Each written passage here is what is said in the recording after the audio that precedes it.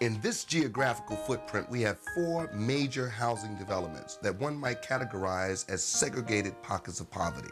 We started the East River Development Alliance to organize all the social networks in public housing neighborhoods. That's your tenant association presidents, your religious leaders, your educators, the principals, the parent coordinators, the local businesses, and bringing them all together in an alliance, mobilizing these networks to change a community, not from the outside in, but from the inside out. We're giving residents of public housing the tools and resources for economic success and sustainability. College access for our young people, financial education, employment services for adults that are unemployed and underemployed, and making sure that in public housing neighborhoods they have the same access to goods and services as other neighborhoods. ERDA is all the residents that live in public housing neighborhoods that need that push or that shove, the tools, the resources, the opportunities to make their lives better. My name is Erika.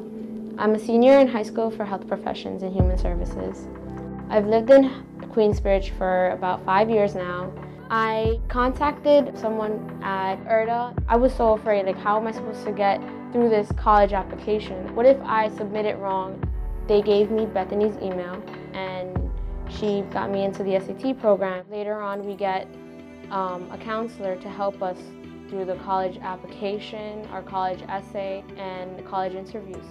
I'm gonna be the first to go to college, continue on with education. I don't want to stop at high school. Mi nombre es Melvina Flores. Vivo en Queensbridge, mi consejera Dulce. Ella me ayudó, me aconsejó cómo utilizar mi dinero porque realmente yo no tenía control. Con la ayuda que ella me da, pude salir de la deuda. Me ayudaron a abrir mi cuenta en la cooperativa. También tarjetas de crédito que tenía que ya estaban vencidas. La deuda era 2.189. Me ayudaron a bajar la deuda a 679. Gracias a la ayuda que me ofrecieron aquí, pude salir de esa deuda. My name is Dion Moore. I've been a resident of Queensbridge Housing over 35 years. I was previously employed at a trucking company in Long Island for 13 years. Due to the economy in like 2009, they laid me off after 13 years. Wow. After going to ERDA, their staff helped me get my interview skills together, helped me update my resume. I was able to land a job at Fresh Direct there as a trucking driver. I've been employed for Fresh Direct for 3 years now. After getting the job as a route driver, I wanted more. I went back to ERDA, told them I needed help get my CDL license, went back to the job that advanced me to a new position as a depot lead, something like a crew leader. After being involved with the ERDA program, they gave me opportunity to run a basketball camp called Drill Build Skills for the kids, 15 and under boys and girls, give them the opportunity to learn the game, not just to come out there and play, learn the fundamentals of the game. ERDA also works to help people change the expectation about what is possible for themselves, for their children, and really for their neighborhoods.